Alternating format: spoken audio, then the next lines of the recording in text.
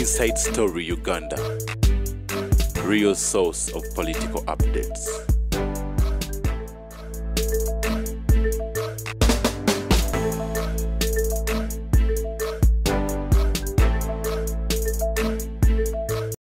Well, one gwamwe media consultant Yosefu Tamale Mirundi mkukunav chadachi sodo kuberanga atwegatta kusima nche kimutuse kolero ajam wadinina akagombe isira kakozesa nnyo nabandi njagala kubuza nti obugombe tuteeka ko dina naye sina nnyo malo ogayise malo nebintu byengana okukola naye tumalire budde tuli buterevu ku Facebook live batulaba bulungi nnyo bagamba the problem in Uganda jeyina we entered into politics without politicians era nakiwandika emyaka nga 5 egiyise ekitabo kyenawandika ekyambabazi nti tetulina bannabyabufuzi tulina baani naye tetwayingira mu byobufuzi ekigambo politician kigambo kya Luyonaani ekitegeeza omuntu abeerawo ng'obulamu bwe bwonna akola byabufuzi ye politician kyobola nti ye Museveni ayagwana nabo ye tagiyita political party agiyita ki ye agiyita revolutionary organization a revolutionary organization yanjawulo ne political party a revolutionary organization yo te politicking every day tebera mbyabufuzi every day yeja myezi ebiri ne bakubira campaign buli omuna doje yavudde is a war after the war demobilize political parties izo za buli lunaku byabufuzi byerere buli lunaku anti kubalya era kyovula banemo ba politicians tuina mugwe tuina ba opponents ab opposition tuina gwe tuita unleashing opponent and a dormant opponent unleashing opponent akalwera bakabala ne balangirira awangu denkyatandikirawo takuganya kweba kayira Odinga uyo yishingi opponent atandikirawo yatandikirawo naye ono dormant opponent alinda kaluka koleki lukanaddamu so politics tumusoma nebintu byamu byonna oyinza okulaba ekintu interpretation yawo bonna ye balima bo Banganda batagala lwa interpretation tibagenda ne babeera mu bintu ne batabitegeera bulungi let us assume Nganda nava mu FDC what happens constitution yegambe bateka gafuka parliament okyuka mu kibiina kyo ngebule emyaka 2 akaluka beerewo even if you change ekibiina kyo kiri kye wajjirako ekyakuwa kandi kisigala kibawa ssente kyebabala wadde okyusiza kati what can Nganda do now you saying bano singa balemererwa okwetereza yes kubagambye they incompetent he was defeated yes nabagamba nti problem etawanya Besigye etawanya Nganda ne banne ekintu kyabwe tebakisiba otugamba wano ekintu kyonna bakisiba and this thing somairwa kibuli wendeta akatabo kange tufuna budde bukasoma rules and principles of succession nakandika mu 2011 rules and principles yes bye bibatawanya osikoli wa waka amateeka gafuga obusika gamanyiddwa ne bolwana otya wabukojja wadda luli wakika nti mu Orthodox Church alibeera bishop tawasa alibeera father awasa decide ogwawa oyagala kubeera ani soko okubeere nze buli lwenzi yawano ebiwandiiko byonna mbisoma nyinza okuyingira nga program bagigyeko fe twali tusoma primary nga batugamba musomesa ayinza okubuuza ti obuusa step meka okujjana amadaala nga tugabala ayinza okugwa akabrapt togamanyi ogenze okusaba mulimu baki sajja nakubuuza nti obuusa amadaala amekaawo kakati ndakuliramu ekintu ekyo ekya interpretation nti bano basemujju tebamanya Besigye teyasiba kibiina kye nti Besigye FDC yasooka mu baki nakikubuulira wakitubuulira wano nti FDC yasooka mu bawestana nga baagala okubulonkinga entrance door ne front door nga balowooza nti an opposition person asobola okuba Museveni is weak olwa 1996 performance ya Semwogerere kakati because of subsequent elections bakizuula ti Museveni wa maanyi nnyo the need for an opposition leader nekola ki never ne basigala kabesi yetibata ya mwana sente he has outlived his usefulness kakati ye problem je yakola bwe yali akola ekibiina ki structure zonna teyazipanga tini case nga sirimu yaleka nga kiri open kyovola abantu for the first time Lukwago tanatwala kajanja mu koti for the first time yes rule of law general he is not talking about going to court ebintu babikoze bali bananda babikoza legally bamubye bulungi nnyo nakajanja n'ejjogo liri yonna ne bali mu malamu tanalowooza ku court. In fact he has not said it anywhere nti agenda mu court nze neewuunya Lukwago ne mutegeera nti amateeka ago agabala kifuula nnenge Lukwago bwe baali bayise etteeka lya age limit yagenda mu court afuna injunction ne Ssegona n'omulamuzi omusiru ddala omusiru ennyo chief magistrate n'akibawo no court can put an injunction on parliament when it's in progress nalabo omulamuzi omusiru awedde emirimu ba yali agitwalawo bakyali kikwangala but today Lukwago has not spoken about going to court so which means ekitegeeza abasajja bamukubidde ddala legally bamukubye knockout hands down yes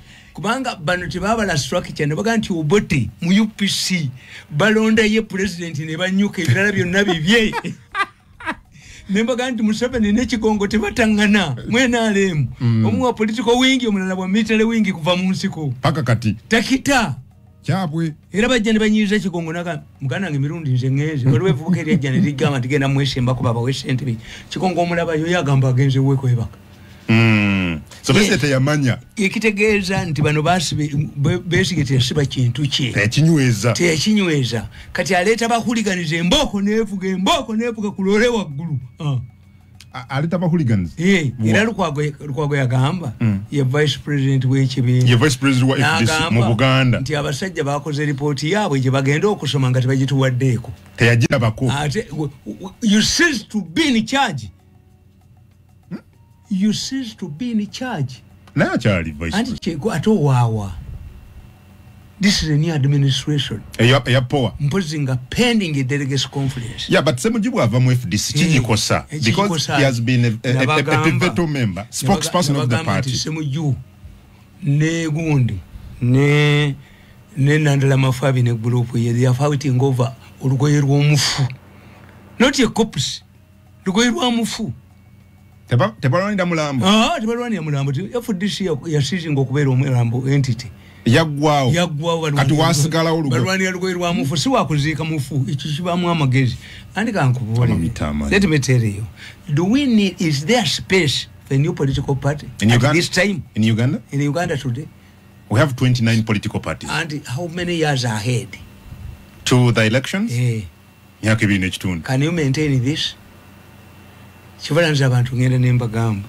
nti oyo muwozi ali very strategic we shall get to that don't be diverted bamwagaliza but there is nobody who can run a structure for the next 3 years get strong ne Museveni takisobola kyobola bano abazikutte bayina money as expected buli omu obutabalaabo bwabwe even the president cannot maintain running a structure for the next 2 years or 3 takiriyo tasobola ati wali azina sente ezo well again bano bakyuse empisa oba si kyekyo mwetegefu kwegatta ku entity endala agende walala ani amwagala does he have a veto semuju mwana muto nti navuzi zamukwata that's the problem of younger people tiwe bakulaba ne bakubira mu ngalo noyogera mu parliament y'abasiru nga balabo n'abasisi weyita wakitalo no he's a formidable man how one of the most vocal legislators in this country yes people think yes mumanyi anti ekibiina kati okyakijjako ki mbagambye nti have only one or two alternatives nabano banandala Mafabi tebasobola kulaninga kibiina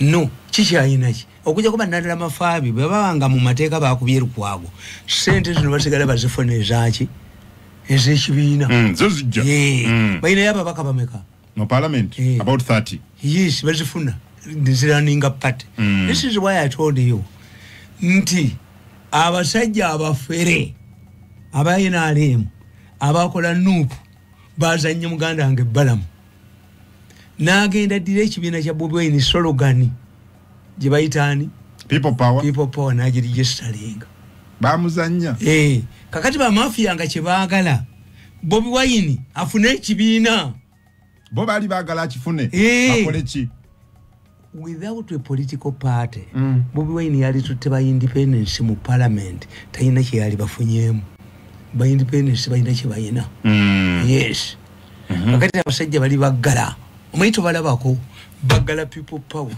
ne bamuteeka mu fix Bobi Wine bagala people power bala mnachikola indirectly katamanyi yes to balabako ngabano banadini abazikizanga nebisiyaga you think they knew baba tuniyanga religious values make them out and say it is and work ekisoboka yes kubaba no bali bagala kuyisa mutekali liri eri okusokola abantu bali semuntiri era lyayita mu mpola kubanga ICC yabali yako nga dole million ne baganti you fight the local activism mujeko program za Mirundi ekyokweri mulete teeka nga mwe mugamba babavunana tia wiruku tia head neteka weri watikola irigale na ye but the law is not to rush bacha kubayola bagenda kubayola government itakiba yola kibula batya mukozi teyabirimu ebyo kusokola enda z'abantu kati banadini baba tunulizaki teeka lya bishiyaga kozi bo bagala kirala dino lyeri yitamu lino without people knowing era kyo bulaba nti abasajja berekerawo bamalodi okuyisa linne eri ebisiyaga mwenda nagenda awaabo mu court bali bakimanyi they knew escape rule ngabagezi nnyo bali abasajja nze bali kodinga buli lunaku n'olwalero batudde va ku basajja abagagga batuula every day bamanyi bwe batyo neyiso teyina data teyina sente zikuyezimirizawo kyuma kyange who are they bangi nnyo bali 10 batuula every day basajja bagezi nnyo era nze waliwo abantu abangambanga tinayinga tuli amaloboozi gegamu oba olimba baba batava group yemu they were 100 people nga bayina ekibiina ekyo bakiyita fellowship president n'abayita n'abaganimu ekibiina kyammwe kyababbi lwaki mu fellowship temunyamba netuteekawo think tank y'economy nemunyamba n'okunyamba netutereeta ebyobusika mu Uganda bagaana abasajja babazi so which means mwe Museveni naye abamanyi naye kakati Katonda atuyambye babagezi bagenze badduka mwenda taliiyo era bamunyigidde nnyo bamugaye bagenda omukuba nange bagenda bakuba okay kagere nkubulya negamba nti abasajja bali abagezi abawan what they did was to give Bobi Wine an NRM political party nupu kibiina kye NRM tekiri independent ate nkugambye kyava mu kibiina ki obo bubiina bwoyogedde abenali bwe bategeera ntugenda mu referendum nga yebibiina nga basimogere baga nti this is our right we cannot subject a right to a referendum bana abenali ne bakola bubiina bwabwe even one of my sons has one kali eyo katudde Rugunda ipatroni waabwe buno bonna Rugunda so ne bakwatako kamu ne bakatula bamwangi yakimanya tewali yakimanya Museveni babulungi nnyo kuba bali bamunda kankobolere ngabaga musajja mugezi let me tell you teyamanya bamuyita ku kono abasajja bagezi nnyo let me tell you in order to organize a delegates conference you must announce in the Uganda Gazette, which is a new version now, 14 days before. And there is a party that is going to change to have a delegates conference. 14 days is a guakunga Museveni Tamale. Nenga biri mu new vision. Intelligence yalimu. Intelligence yalimu. And what did they want? Bali baagala ekibiina kibanateeka mu sente zaabwe Nenga babaka ba parliament bekireeta siba Museveni. Museveni bwabayita tebajjanga baabwe. Tukita leverage. If you fear about the future, financing wakabiina akali kulwanirira gye bujja. Is a strategy mu political science tukikola. Ekibiina kya nupu kyenaalemu. Era n'ababaka bwegenda buuza bannupu babuuze nti bwe mwali musasula ssente eza kumondi ogenda mu parliament registration mwawaayo ki half. Who paid the other half? No, that's a serious revelation that we have not had before. Nomination fee. Neristi yabwe njiina. Naite omuwala w'ebutambala nemugandi gwe kuli toliiko tibagwe. Nomination. Yes, nomination. Yes, ku side zombia ya government otafire bali bamwijemu. Bali basola million 3 billion bamukuba ekigo otafire nembe ewunya. Million 3 buli mbako wa parliament. Ne muhwezi bali bamukubye nga bamwijemu. Basa sulako mu kitundu. Anti Museveni basooka omubba $400 million ez'amasanyazo gasasanya mu ggwanga baazibba kitutu yazibba. Ninga ali mu groove yaabwe. Zezaba yamba okuleeta ki? Abaka ba parliament, aba government, abenalimu n'abanupu bonna baabwe. Baba sasulako half. Bonna baabwe baba leeta. Yes. Okay, today wali. Nandala ne Omriat ngabala bikabemanye eryanyi. Kubanga buli ajjayo omutogo bakuba ba. Buli ajjayo ba. Kiribwe ekiti. Nalabye kati batanze kukaida. Ekibiina kyabwe bakifunye. Bananda. Basic kankubolire. When you read the history of Uganda, all the problems of Uganda originate from the ruling parties and the parliament. And the Mengo is engulfed in. Mengo yobuli lunakwereta yingira bajukube akaduna nakatu ona muri wa sente bagenda mukubaya yingira mutalo lwe wa Museveni nali okajja ya sente yobuli wa mwalya ali sente oyo kakati Mengo is acting kakati look the first katogera composition but I'm telling you the power of the Secretary General SG basic gwatategera mafabi discuss yes bali balaganidde ko luddawo ne mafabi yes no basi yatukanti when you read they were friends for 21 years tubadde fena for 21 years nze ne Nandala do they have galantas basomerako bwa kusoma katabo kanka rules and principles of succession ojja kukisangamu omukulembeze tokuba ku muntu nti wawasa muwala wange bw'omugoba if you divorce her. Can a succession be based on marital relationship? Friendship? Kakati nkubuli anti. Then he's not an honest person. Nandala. No. See about honesty. Kuina okutegeera and people change. Abantu bakyuka. If you have longer term investment in something, abantu bakyuka. You must have guarantors. Tukugamba. Nti a retiring president cannot accept a person to succeed him if he has influence and power. He doesn't, you know. Knowing does not mean your name. How long? Galantas. Nakumanyirawa. When Museveni came to power, abentali katega ya wa chamati. Nabe Dar es Salaam be yafuga nabo. These are the people he knew. Abasonse kamba sonse kengami monde. Yes. Basi bajiri nye tokota. Yeah. You must get people you know. Kakati nkubulira. Ti mu ruling party. There are only 2 people, Secretary Generals, who have not created a term in the ruling party. Babiri. Ani nani? Lumumba. Ne Ruuliza Kirunda. Mbabazi yali akiyeewo. The first Secretary General yali Kakonge. Obote namugoba mangu nnyo kukwefuga. As Ugandans were celebrating independence, Kakonge was on his way to Tanzania. Yamulimba nti gwe Secretary General yalina masters mu economics. Obote tiyasoma amudwafinga. Namuga Secretary General tuyina nominated MPs togenda ku bantu wonna nja kuteekamu. Kakonge agenda okulabanga mu nomination mwali. Nga talimu. Alonze n'abayindi. Paulo Muwanga resigned his nominated seat and surrender his to Kakonge. Yene bamuwa ambassador to Egypt. This is when Nyerere knew the patriotism of Paulo Muwanga. Yali kichuvere bichibina yachiwa.